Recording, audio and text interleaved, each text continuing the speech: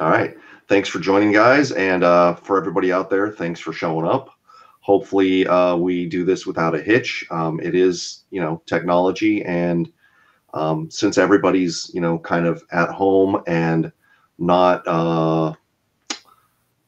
they're live streaming everything like Netflix and Zooms and everything, things may get a little shaky around here, but we'll do the best we can. Hopefully you guys can hear us and hopefully you can see us. And what I'm going to do right now is present a little deck that we put together that basically tells you a little bit about us and what you can hope to get out of joining gig economics. So here goes.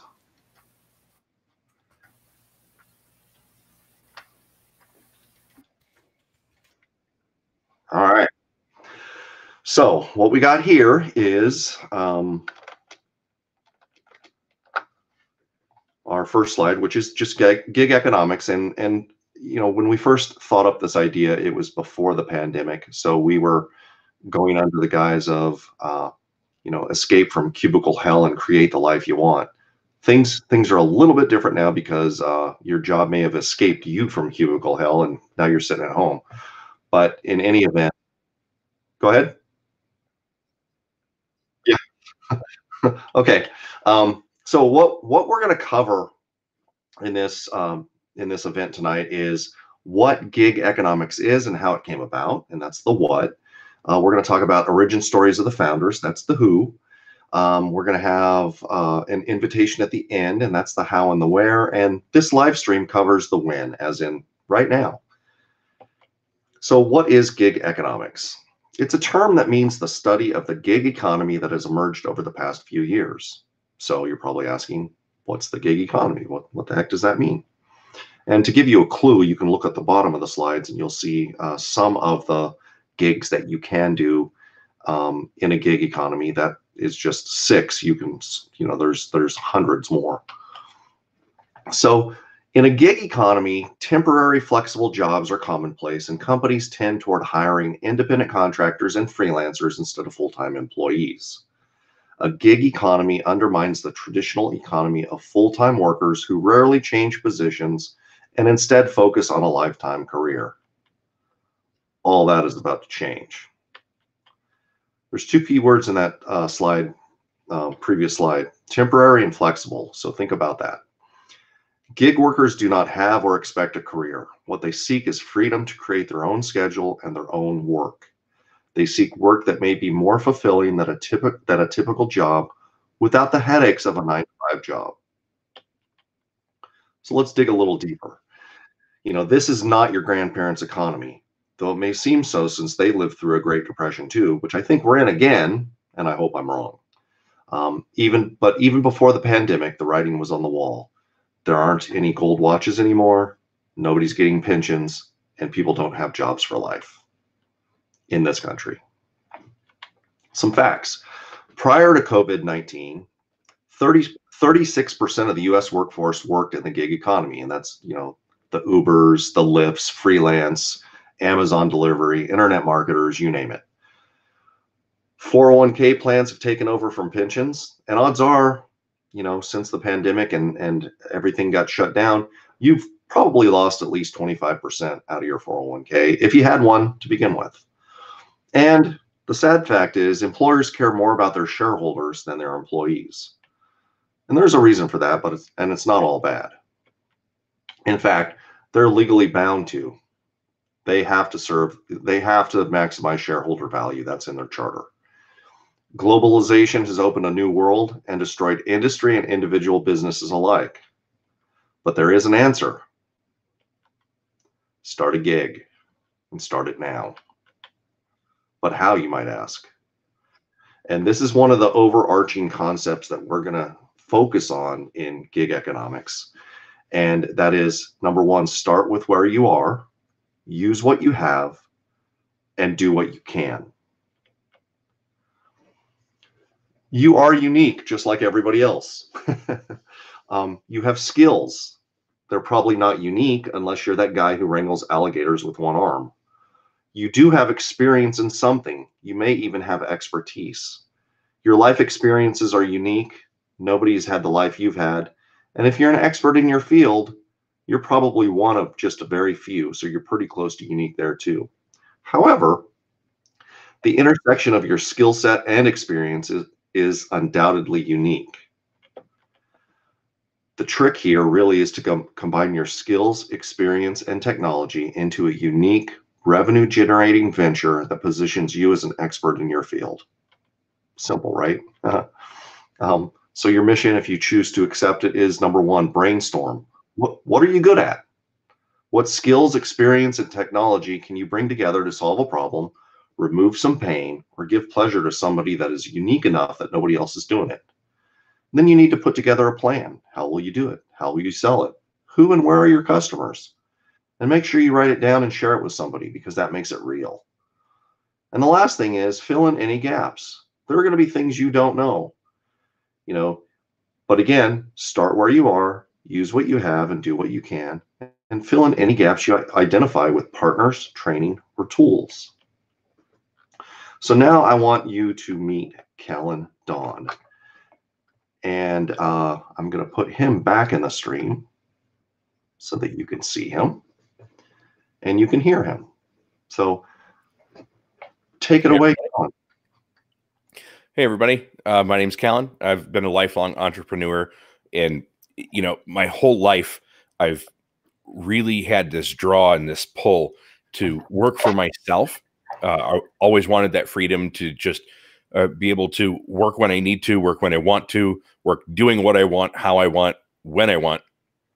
And that's something that hasn't ever been realistic in terms of keeping a normal job. I've done sales for a very long time. I was successful at it. Really enjoyed doing sales, but there was just always that nagging feeling that I just wasn't being fulfilled in a way that I wanted to be fulfilled. So long story short, I ended up with a back injury in the middle of a sales career, left me unable to walk for 4 months. And that started me down the path of exploring online marketing, working on the internet, freelancing and gigging. And I've done all kinds of stuff in that time, anything from working with Mechanical Turk, where you're doing jobs for a penny at a time that are small and repetitive, all the way up to what I do now, which is partly the gig economy and managing advertisement. Cool. All right. Let's take it away to Zane. Let me get you in the stream. All right, take it away. Good. All right, so my name is Zane Miller, and I would say I'm a born entrepreneur. The joke in my family is that I've had more jobs and gigs than the grandpas had birthdays, right?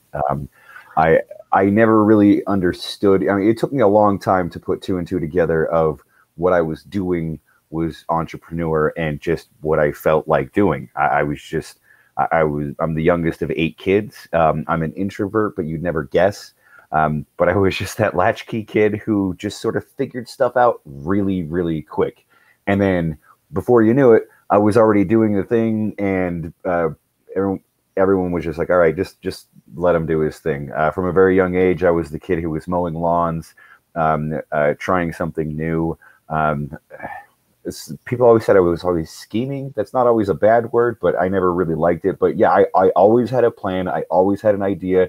There was always something I wanted to test. There was always something I wanted to try. So I grew up throughout the internet sort of dawning, so to speak, and I quickly found interest in tech and video.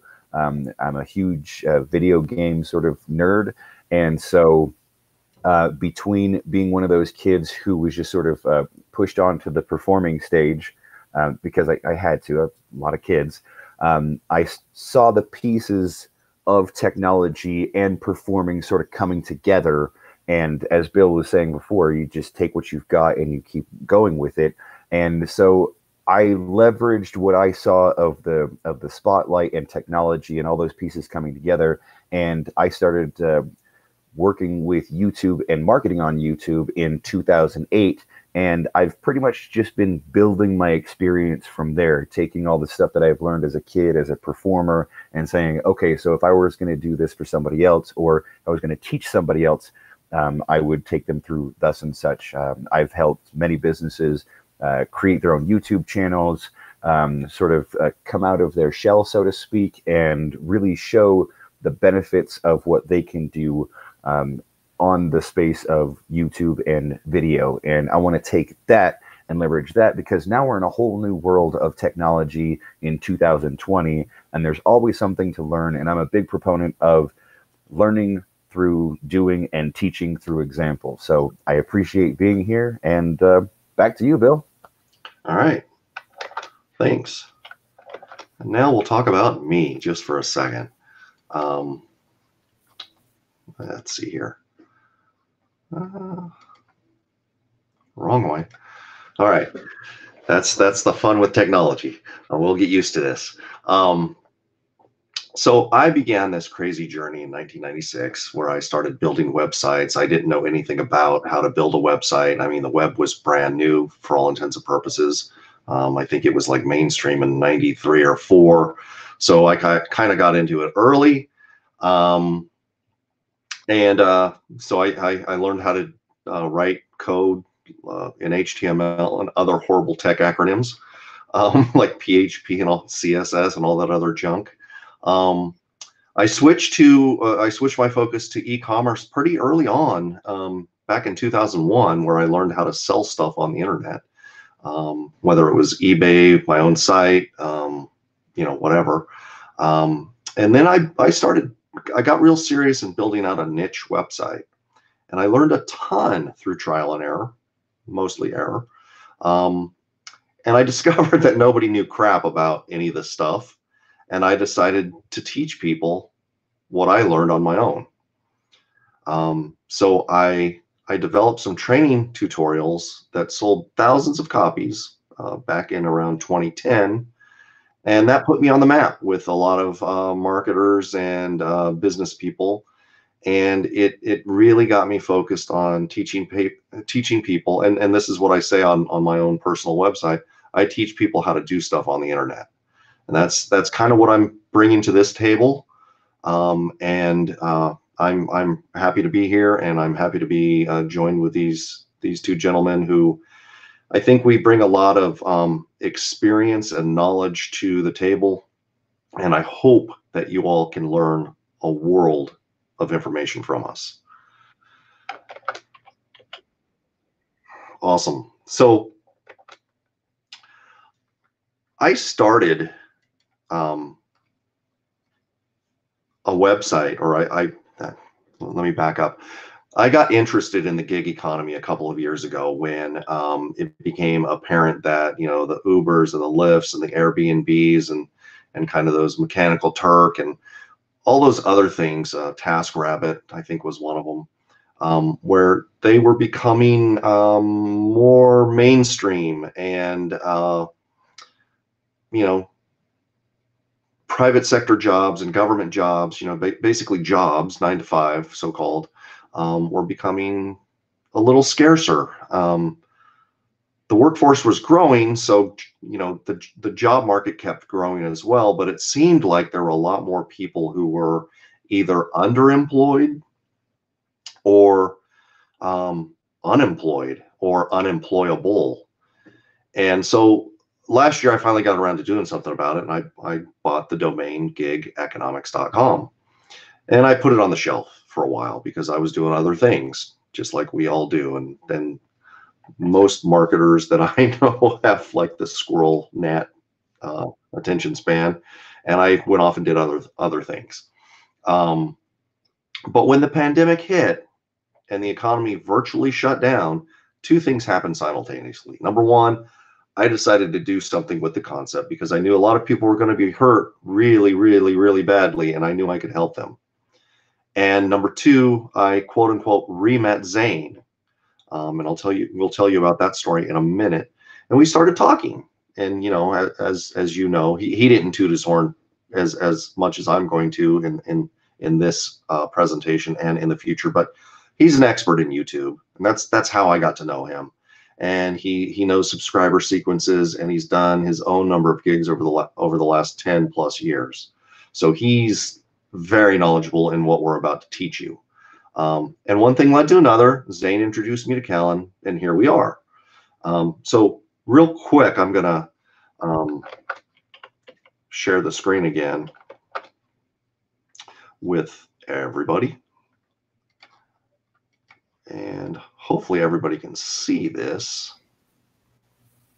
Yeah, it makes this presentation a little small, but so I think it was 2010 when Zane and I met, and we met at a marketing conference or a seminar or whatever, marketing event. And Practical Profits, right? I think it was Practical Profits, yeah. And you know, we had never met before, and I was one of 100 people in the crowd, and so was he. But he actually was kind of called out for his expertise, and he was doing something that was really novel back then, which was he knew YouTube and he knew how to make it work, and he was running shows and stuff. So he's perfect for this gig. And we kind of went our separate way, and 10 years later, here we are. Yeah. So yeah. Go ahead. No, I want to make sure, like, if you're steering the boat, but if you want me to tack on to anything here, go on. All right. Okay. Yeah, I was always impressed with Bill. He's like, to that end, if we're tooting each other's horns here, I'm going to start tooting on Bill here, because the industry is filled with a lot of talkers and a lot of oh yeah, I'm totally going to do that. And for somebody who sees the potential, right? I saw the value in performing and doing a good job, and I'm classically trained thespian, right? So when I would see people get on and start making a YouTube video or a channel or something like that, none of it had to do with any tech or any. It was just like no. Focus on what you're looking at the camera. You're talking to another person. That's it. Don't think about anything else. Pretend you're having a conversation, and then pretend you have to watch that conversation. That's what we're connecting with. Put technology out of your mind and go right back into the human experience. And that was 90% of the work, but that's 90% of the work. You figure out how you communicate, and then you play with the tech after that. So like the novelty was, yeah, I can click the dials and do the things, but the real power and experience that I realized was the benefit was all of the many years of hearing drama teachers and directors being like, no, do it right, over and over and over again.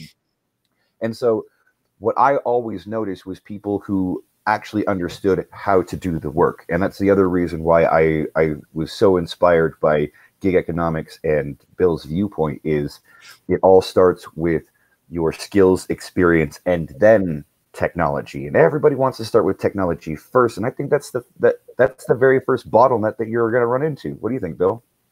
Oh, absolutely. And the thing is,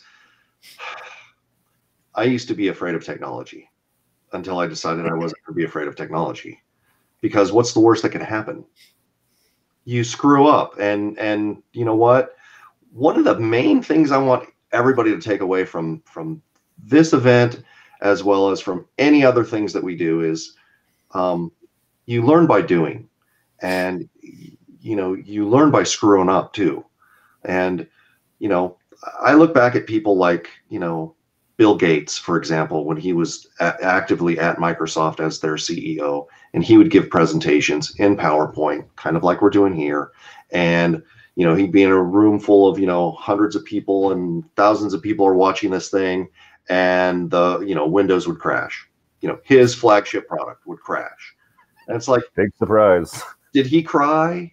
Did he quit? Did he, no, he kept going. And, I started dabbling with servers and stuff like that back in the late 90s. Part of the way I got started was it was less web stuff and more tech stuff. Like, I had a business partner then, and we started a consulting business, and we had no experience in this. We just, we were 20 something, and we said, let's just do this thing. And so we got we got a few clients, and we branched out into doing things that they needed that we didn't necessarily know how to do, but we learned how to do them. We had other friends in tech and stuff like that, and we would just reach out to them and say, hey, how do you do this?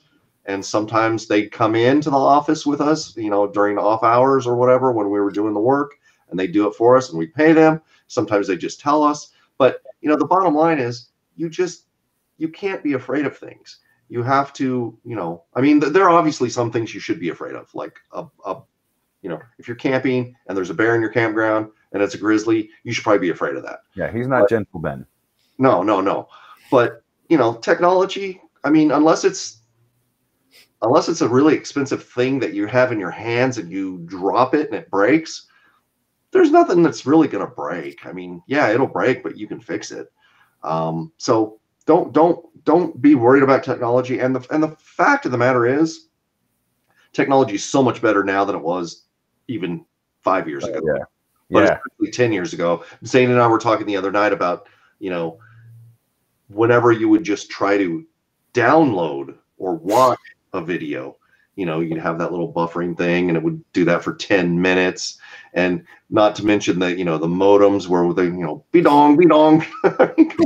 All the noises and stuff. It would take half an hour to log on to AOL or whatever. And that's why people never turned it off. But you worked with it. You're like, okay, if this is what it takes, then you set it up, and then you go make a cup of coffee, you clean your bathroom, you do whatever you got to do, and now it's just like, that's already happened. Cool. Now I can just start your downloads at night when you go to sleep, and then hope it didn't disconnect before you got up in the morning. Right? Yeah. Exactly. I do want to make a point, because I did sort of stand on ceremony about the point of just like, well, you got to get good at being good, but there comes a point where you get comfortable with your performance, and you need to get comfortable with technology, which is why I'm so glad that Callan's here to strike the contrast between being prepared, but then also embracing the technology you already have. Because come on, look at Callan, and then look at us. Now look at Callan.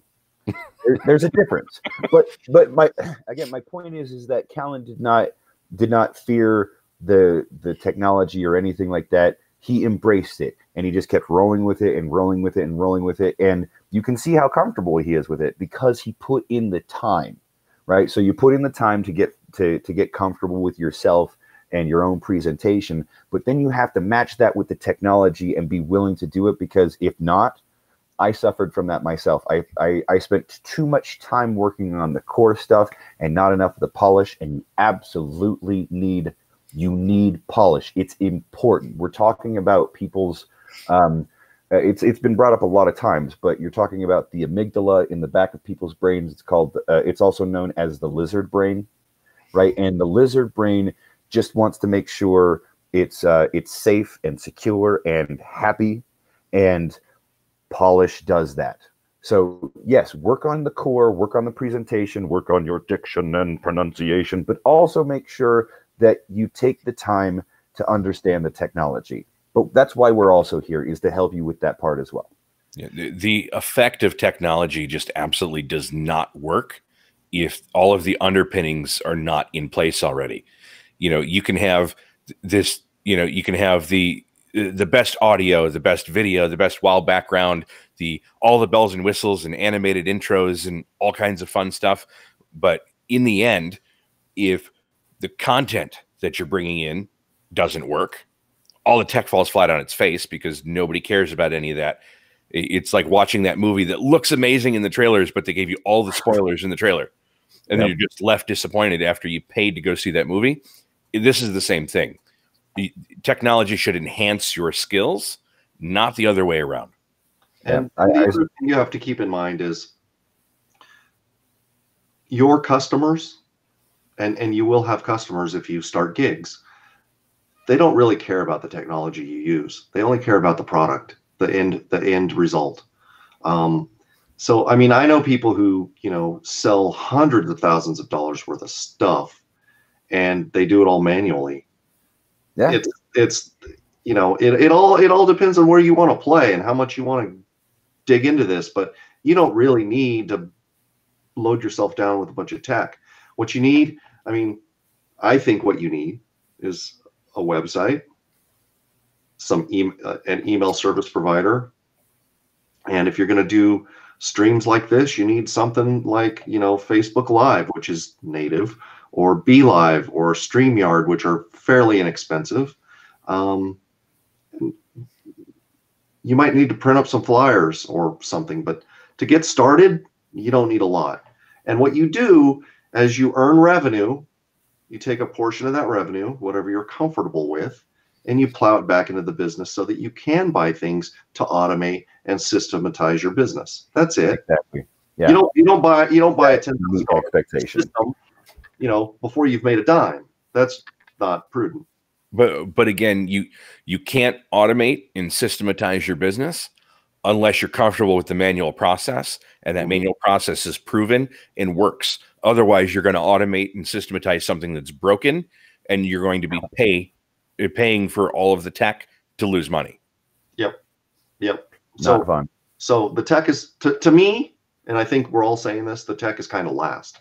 Not last in priority, but last in execution. Because as Callan said, if you automate crap, you're just going to have faster crap.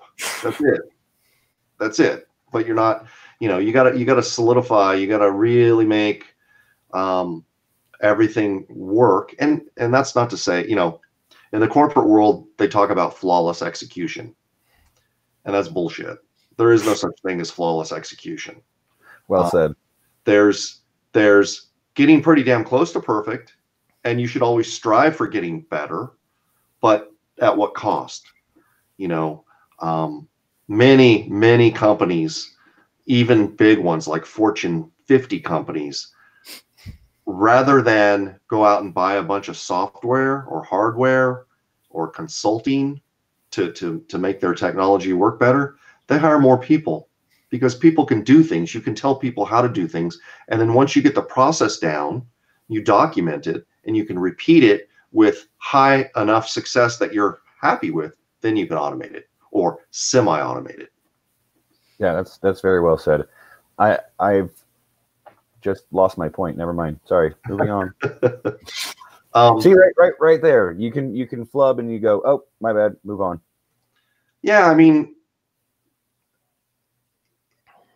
when you're giving a presentation, let's say you start a side hustle or a side gig or whatever you want to call it. And let's back up real quick. If you have a job and you're currently employed, don't quit. Yeah, keep going. We have 24 hours in a day, and I know some of us have kids and we have other obligations, and we may, we have a full-time job or we have a part-time job, whatever. You can spare 1 or 2 hours that you spend right now watching TV or playing on social media. You could spend 1 or 2 hours a day creating a gig and building it out. You just can. If you think you can't, you're wrong, or you're not making the effort. But you can spare those 1 to 2 hours. But it's better to keep your job, keep your benefits, keep your peace of mind that you're going to be able to pay your bills, and then the side gigs you do are gravy, or they're to pay for a vacation you want to take, or they're to put money in your savings account or your kids' college fund or whatever. At the point where you're starting to make the same amount of income with your side hustles or your gigs compared to your job, that's when you need to start thinking about, should I quit my job? And I would still say, until you're way past equaling your job income, you shouldn't really strongly consider it. Because if you're a monthly nut, if it takes you let's just say, I'm going to throw a number out there, and it's not representative of anybody I know, or anybody specific. But let's say you need $3,000 in net income to pay your bills, pay your rent or mortgage, pay for groceries, pay for the thing, you know, car insurance, all that kind of stuff, all the necessities, food. Let's say it's $3,000, and you start making $3,000 after, let's say, 6 months.